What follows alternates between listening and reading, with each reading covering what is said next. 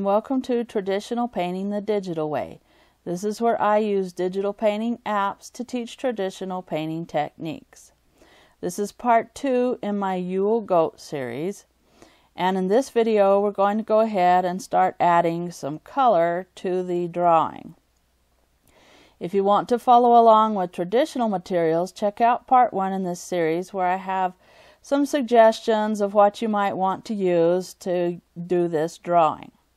So we're using Infinite Painter for Android, and I've sort of got the drawing pretty well refined, but I wanted to go ahead and add just a little bit more, some refinements. I changed his mitten right there, his hand, and I wanted to go ahead and sort of get rid of some of the sketchy lines there. So I'm going back on some of the lower layers there and erasing out the sketchy lines and doing a little bit more of some refinements on the toys and the packages that are in Santa's bag there. And then I wanted to go ahead and start doing a little bit of a background.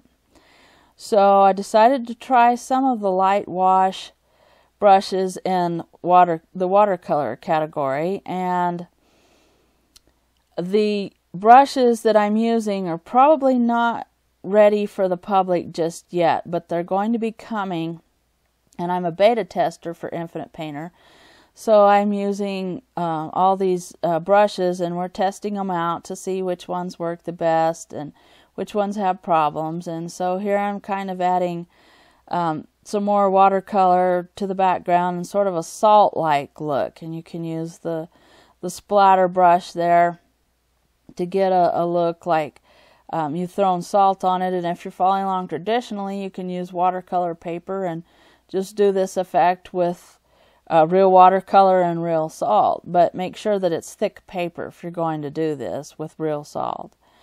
And then I'm using sort of a light blue color just to kind of make some shadows under the goat and Santa.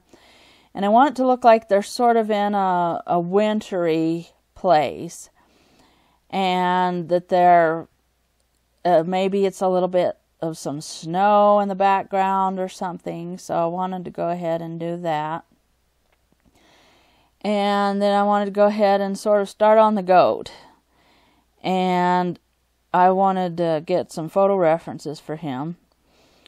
And I decided to make him sort of a brown and white goat just because it's cute looking, and I like the markings on that one. And I went to Pixabay to get some royalty-free photos there for reference. And I'm just going back and forth in the spray brush categories and the watercolor and also the markers category. We've got a new category with these new brushes, and I've been really trying out the brush marker for this painting, and that's mostly what I used for this painting was the brush marker. And I like to use brush markers in traditional media such as Copics or Winsor Newton brands, or some of the cheaper brands like the Ohuhu markers and some of those, and they'll work really well to do a painting like this. So here I'm just trying to see how the new brush marker works in Infinite Painter. And it kind of gives it a painterly look. It's not exactly like an alcohol marker, so you kind of have to use a combination of things. And I'm using some light tans and some darker browns and some yellow ochre colors, and then I'm sort of using the spray brush category to blend these in together. Now, if you're following along traditionally, you can use an alcohol blender, and you also kind of want to make these lines a little bit smoother. If you're doing this traditionally, you'd go ahead and not leave them, just put them down real fast and then hit them with an alcohol blender to smooth them out. But of course in Infinite Painter you can wait a little bit there and do that then. But that's what I'm trying to do, is just kind of use sort of the cloud brush or one of the watercolor brushes to kind of give it a smooth look and to try to blend the colors in on the goat. And you kind of end up with a painterly effect, which you can get with alcohol markers if you're doing this traditionally.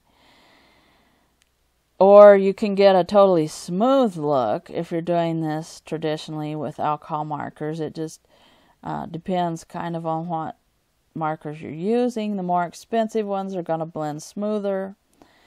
The less expensive ones may not blend quite as much. So it kind of just depends on what you're using. And of course, if you're using water-based markers, you have to use a whole other technique, and you can't just blend them in. Some of them will blend in. The Tombow markers are pretty good for blending in, but there's certain kinds that will, and if you're just using generic markers, though, you have to use a whole other technique. And so anyway, I'm just kind of working on his nose, giving him a little pink nose there, and just coloring on the inside of his ears, making it a little bit of some pink color there. And because this is kind of a brush marker medium in Infinite Painter, it actually behaved kind of like that. So sometimes I had to make a separate layer to actually make the marker show up, which, you know, in real life, in traditional painting, you would do a paint marker probably to actually make it show up if you wanted to go over another color. So I just went ahead and made new layers in Infinite Painter to get this effect. But it seems to work pretty well, and when I get too many layers, then I collapse them together just to kind of keep the layer number down and keep my tablet running smoother, because on Android there's kind of a limit to how many layers you can have. In Infinite Painter, it's set on your device, so it changes from device to device on how many layers that you can actually have in Infinite Painter. And I'm using a Samsung Galaxy Note Pro 12.2, so you can have quite a few layers with it. And then I'm using a little bit of a gray color to paint in his horns, the goat's horns, and I'm just going ahead and using that brush marker in Infinite Painter again. And I used it pretty much for the whole painting here. But anyway, I went ahead and colored in the goat's horns, and then I wanted to go ahead and kind of put black on Santa's boots here, because traditionally he wears black boots, so I went ahead and used that for his boots there. And as you can see, it kind of gives it a marker look. And if you want it to look maybe more transparent, you can go in there and adjust the opacity on it. If you want it to look more solid, you can turn the opacity up high. And there's all kinds of different things that you can do to tweak your brushes in Infinite Painter. And I like to go ahead and save some of them every now and then. And that's one of the good things about Infinite Painter, is that you can go ahead and save them. And that's really nice. And you can put them in your favorites and just go ahead and use your saved brushes. And you can also upload them to the community website, and where people can download them, and that's also in your Infinite Painter app as well. And then here I'm just kind of working on the belt of Santa Claus and the trim on his red suit. I wanted to put it, it's usually white, but I wanted to make it a little bit off-white color, just so that it would show up from the background and not look so washed out or so pale. So I went ahead and used an off-white color. And there's plenty of those kinds of colors when you're using alcohol markers, especially in Copics. And that's the thing with Copic markers, is that they have lots and lots of colors.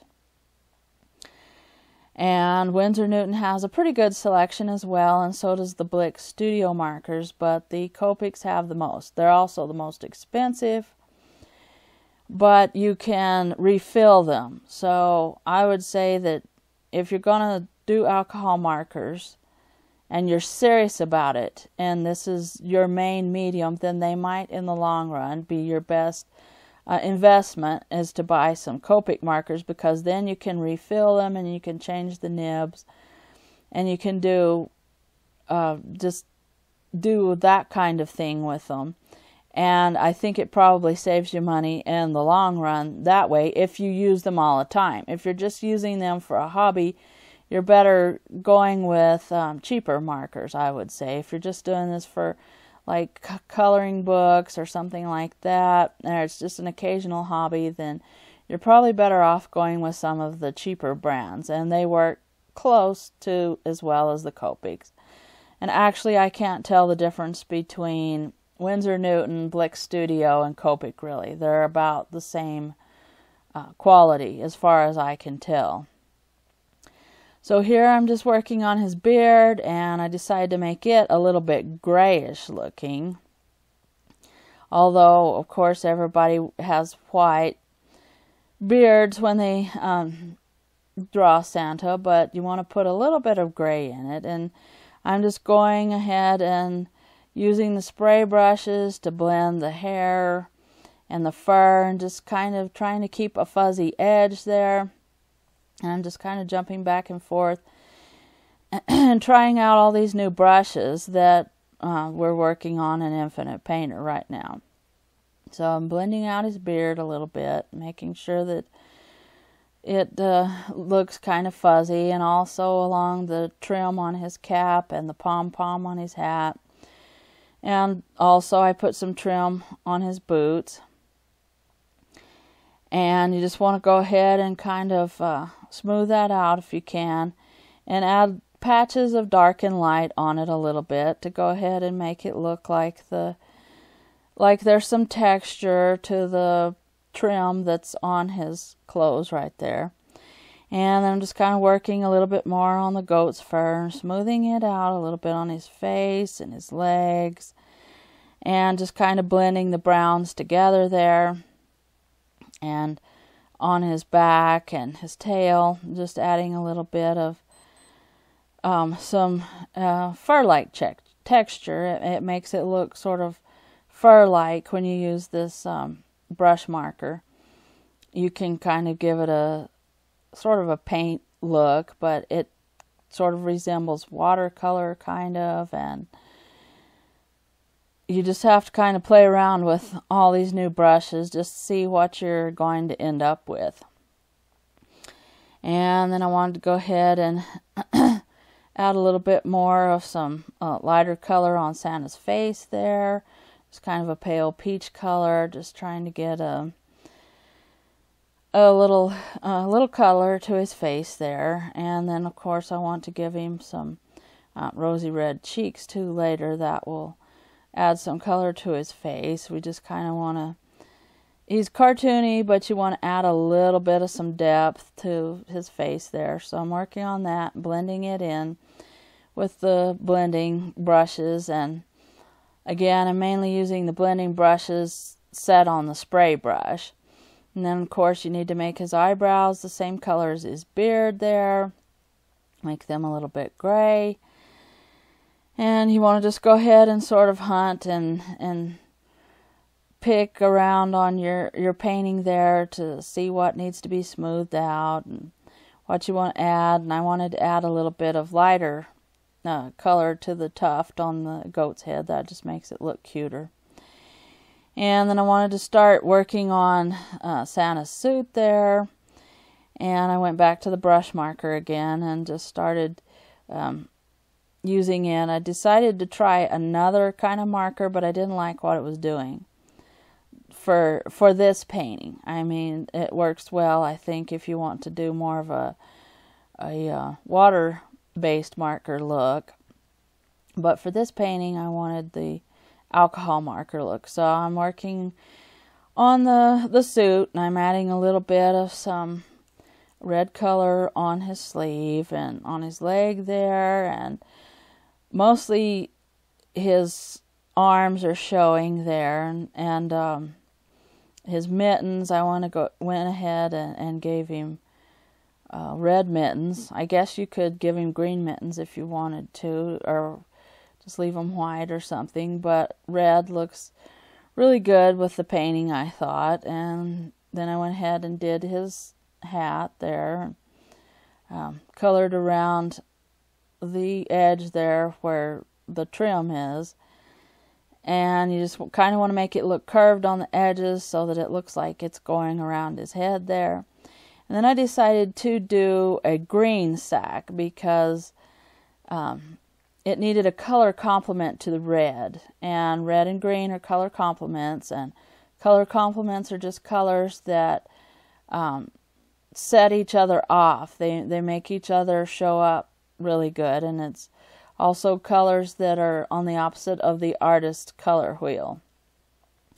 And so the green worked really well, I thought, to go ahead and show off the red suit. I decided that I wouldn't make everything look red because that might be sort of monotonous. So I went with a darker green color, and I used the brush marker for that. And then I just wanted to go ahead and add a little bit of some lighter color to the sack, and that just gives it some depth and texture and makes it look like it's got wrinkles and stuff. And if you're doing this traditionally, though, you either have to use a paint marker or you have to get the light color on first and then go back with the darker color.